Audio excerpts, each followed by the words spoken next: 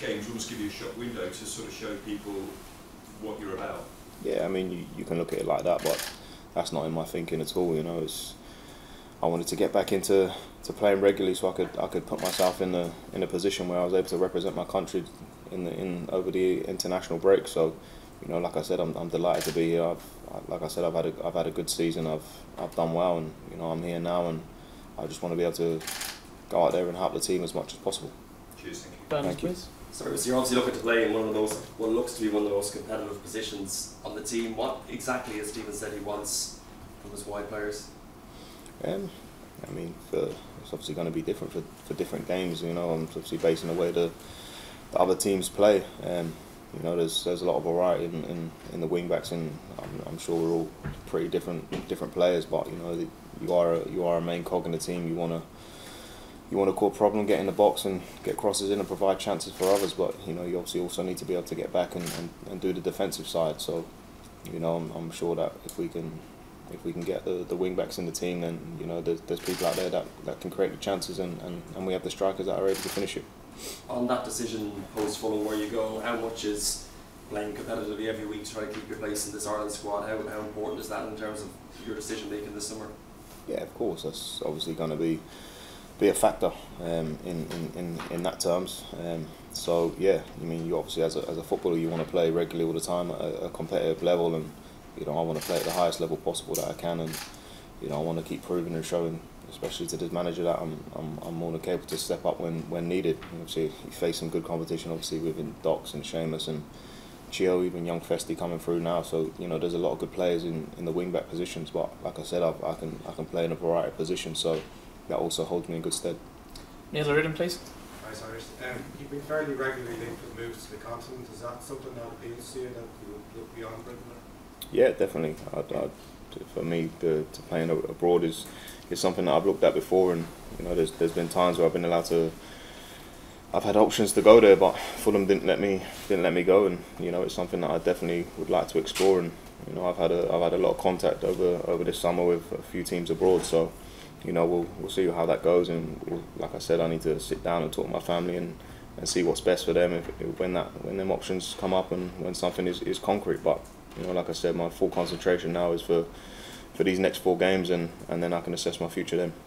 And that was last August, was it, the foreign options came up? No, it's been more than that. It's been over the course of a couple times over my time at Fulham. So you know, it's quite difficult to deal with teams abroad in the way they do things. It's a different structure, but yeah, like I said, it's happened a lot over the time, and it's something that I've always wanted to do. So we'll see what happens over the next few weeks. And just given how well it's gone at Swansea, I assume that both sides are open to that being prolonged. Yeah, I mean, see, with Swansea, I enjoyed my time there. It was great, but like I've said before, there's no option there on the table. You know, they spoke to me before, and you know, I don't think they have much budget this year. They said so, but you know, until they put an offer in front that I can consider, then you know, it's nice. I enjoyed it there, the way the manager plays, and it was a great club, and they took me in from day one. Especially the fans, they were unbelievable, and it's somewhere that I'd consider going back to. You know, obviously if they want me back, but like I said, I have to. That's not my main aim now. Is about where I'm going to be. Is to come away here to help the lads, to help the team, and you know, we want to bring the country some joy over the next few weeks. Got a few more questions, requests, so just if we can move it along if we can, just with Gavin, then Ed, and then Philip, and then Paul. Okay. Hi, sorry. Yeah, okay. You had a great period at Swansea in the latter half of the season, but how tough was the first half at Fulham, like on the sidelines? I don't think you were over there trying to first time. Yeah, no, it was tough. Obviously the first 6 months, it was tough. Obviously at times, obviously I wasn't allowed in the training ground when anyone was in there. I had to train on my own a few times, a lot of the time.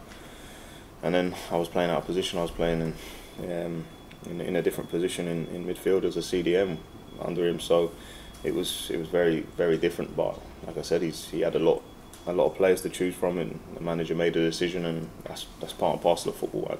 I didn't cry about it. I just got on with it. I came in every day with a smile on my face and waited for my opportunity, and I got that at Swansea, and I think I took it with both hands, and I went out there and showed people what I'm capable of. And you know, over the course of the 22 games, you know, I had 3 goals, 5, 6 assists. So, you know, it was a good season, and obviously I didn't really want the season to end. I wanted it to keep going, but yeah, it was obviously the first half of the season was a big contrast to the second half, and you know, like I said, I'm not going to look back on that now. It's my time there is done, and you know, I'm just looking forward now to what the future holds. Yeah, so Ed, no, Gavin. that's why you were like not allowed to train when anyone else in the building.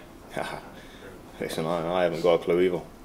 No one gave me an answer, and that was a decision they made, and I had to just get on with it. You know, like I said, I didn't cry about it. I just got on with it and carried on training, because you know there's always an opportunity around the corner, and you have to stay ready. Ed, please. Cyrus, how are you doing? Okay. We were talking to Callum Robinson yesterday, and he was his opinion that the current forward unit that is picked in the squad is probably the strongest he's ever come into a squad alongside. Just in terms of players that you've played against this season, especially younger lads coming through, can you give us an insight into what attributes to hold? Like, is there a real mix of forwards in that pack? Yeah, I mean, there's a lot of options to choose from. Obviously, some of the boys I haven't played against, so but you know they show their quality when they're here. You see, Troy has done really well at MK, and Will's done really well, and obviously Oliver I played with him for 6 months, so I really know what he's capable of, and Callum I've played over the years. Sometimes I've seen him on the wing and up front, but you know, the main thing, all of them have got goals in them, and you know there's a lot of creativity up there from them as well. They're not just all out and out strikers. Some of them can drop in deep, and you know it's great that there's a variety of different strikers up there to choose from. Even if you chill when he's up there, he's got the pace to get in behind, and so is Festi as well to cause problems. So yeah, like you said, there's some great players up there that have got massive potential and massive careers ahead of them, and there's lads that have been there and done that as well, that know what to do and to stick the ball in the back of the net. Philip, please. Sorry, over here. Thank you. Not too many players in the squad played in our first Nations League game. You did. Did I? Yeah. Yeah. Who was that against? Wales away. Yeah. Oh yeah. You played in an unusual position that evening. Remember that? That was centre mid one, right? Yeah. No, that was obviously a long time ago now, wasn't it? So yeah, I mean, you know, so it is a long time ago, and yeah, I played obviously an unusual position then. In terms of centre mid, I was having to do a variety of roles in that position. It wasn't just sitting there. I had to cover a lot of ground and do a lot of different things. But you know, we're in a different place now. We've got a lot of great players here, and you know, obviously we've got a strong squad. You know, even in training then, when there were so many boys to choose from, even a few boys having to sit out and interchange. So you know, we've got a lot of great depth, and you know, I'm sure that when everyone's called upon, that we can put on performances over the next few weeks. Paul, please, finally. You said obviously the first 6 months of the season were pretty tough. You've had to be patient with Aaron as well, but from what you're saying there, you seem to be very confident now after the last couple of months with Swansea. You're a good age, 29. Yeah. You feel now this is your time to really kind of make a big impact with Aaron? I know you've got 29 caps, so you've been for a while. Chance to push on and really search yourself. Yeah, of course. I mean, like you said, the first 6 months was tough, and I've gone away now and played really well, and you know, I'd say my confidence is high. It's just obviously being given the opportunity to showcase your confidence really, and you know, obviously I'm hoping that I can get picked, and it's always tough when obviously Matt's playing, and like you've got Seamus as well, and Doc's obviously great players, so it's a big competition in front. But you know, I feel as when I play well, when I'm playing well, then you know that I can also do just as good a job as them. And I know a lot of the time, a lot of people have always wanted Docs in the team when I've been playing, and obviously people have made it clear, and I've seen that, and I understand. But Docs is also at the same time was playing at the same level as me, so you know, it was just down to what the manager wanted, and obviously Docs has kicked on and gone from strength to strength, and you know, at times he hasn't played also, and when I've been playing, and sometimes maybe I thought that I could have been playing and done a job as well, but I've always made myself ready and available for my country, even when you might be a bit upset that you haven't been picked or you're not starting. But you know, I think that I've always come in and I've given 110%, wherever that's been. And sometimes you don't play great, you don't play well, but you know, I think that I've always done a job when I've come in and played for my country, and I don't think I've let them down. So yeah, I mean, I'm full of confidence.